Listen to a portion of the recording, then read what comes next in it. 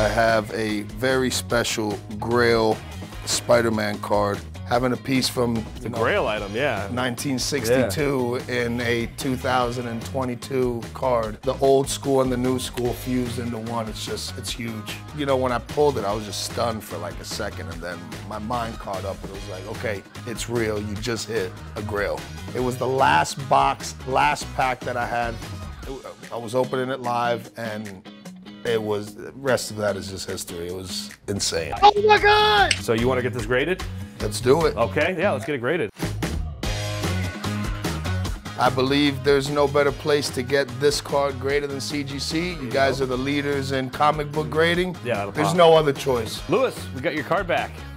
Fresh in a slab here, so I'll give the box to you. Alrighty. You want to open it up and check it out.